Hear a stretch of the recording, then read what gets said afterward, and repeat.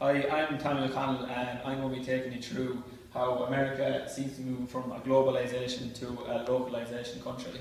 So here we have Donald J. Trump. He was voted the 45th President of the United States of America on the 8th of November 2016.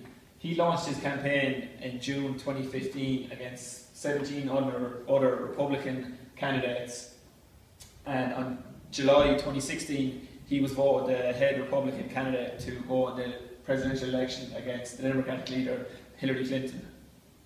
Donald J. Trump is currently the oldest and wealthiest president in United States history, and he's described by many as a nationalist. Now, his major agenda through his whole campaign was this slogan, to make America great again. So his whole backstory about through the election was trying to bring jobs back to America and trying to make America powerful again. He wanted to bring back all the factories that had moved away to other countries, bring back all the jobs, and that's what one of his major slogans was. So, Trump's America. Trump wooed and wowed the white middle class American voters by shrewdly focusing on two major issues. Number one, trade, and number two, immigration, that the American people were angered by the most. They hate the fact that all their factories and companies were going over to the likes of Russia and China and Mexico, where the companies were paying, they could pay the workforce a lower wage, but yet still produce the same quality and quantity of products.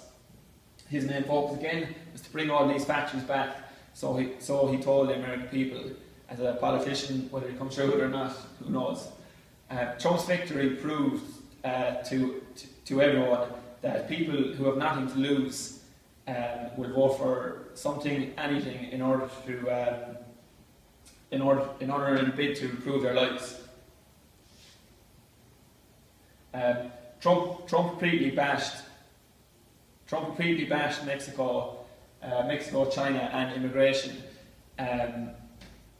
pledging to overhaul America's trade negotiation system with other countries. And he promised to deport 11 million immigrants who were working in America, who he said, his quote, were taking American jobs. So, many economics warned that Trump's get tough trade policies would cause both a trade war and a recession, which would batter all the millions of voters who actually did vote for him. So said Michael Greenhouse of the Huffington Post 2017. Deporting 11 million immigrants in America would cause wreckage to the US system by it would devastate local communities, and it would reduce consumer demand in the likes of the shopping markets, appliance stores and car dealerships, and thus cripple the American economic growth. So Trump's desire to close borders to international markets could negatively affect the ability of major tech companies and startups to attract overseas talent. Jeffrey Gordon is a professor of business law at Columbia University, and he said it would mean less openness to relaxing visa restrictions on highly skilled foreign workers, and thus you would have to pay more to the existing workforce, and overall industry dynamics would slow down. So, tech companies in particular like to bring in specialised workers on a H-1B visa, which I will talk about later on, which allows immigrants to work in the United States of America. So Trump accused these tech companies of trying to go overseas and looking for cheap overseas labour, but the tech companies' response was that they were just looking for the hottest global talent. So these tech companies included Google, Apple, and Microsoft. So, according to a report by the National Foundation of American Policy, the United States has 87 startups that are worth over $1 billion, and over half of them have been started by illegal immigrants. Immigrants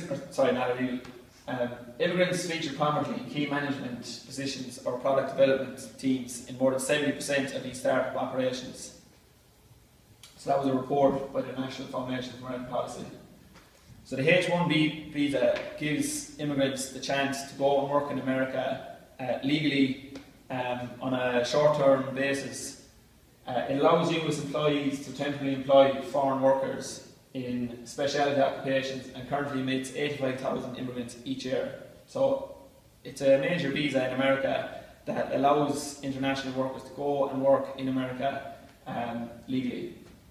If a foreign worker in a H-1 visa quits or is dismissed from his sponsoring company, then they must enter and apply for a new grant for a different application status under immigration.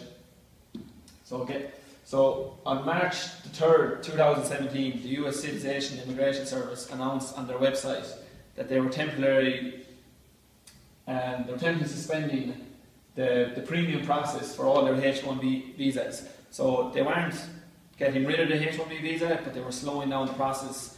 There was going to be no more fast-track visas. So again, it's going to make it harder. So this is only recently. So again, this is going to have a major effect for companies now who want to bring in international workers into America. So this is a quote from Donald Trump at the Miami University in March 2016 in one of his many debates. So he said, "I know the H-1B visa very well. We shouldn't have it. It's very, very bad for the American people and it's unfair to workers and we should end it." But then, only March this year, as he was elected, his views changed. He said in an interview, "I'm changing it and I'm softening my position because we want the best talent working in this country." So on St. Patrick's Day Eve, Trump was put in an awkward position when our own Taoiseach, Ian McKinney, trolled him on stage by suddenly calling out his immigration policy in front of the whole world. Now in his statement, Ian McKinney said, "We would like this to be sorted. It would remove a burden of so many people that they could stand out in the light and say, now I'm free to contribute to America as I know, and that's what people want." Currently, there are over 50,000 illegal Irish immigrants living in America. Thank you for listening to me today. I'm going to pass you on to Peter, who will talk to you about Brexit.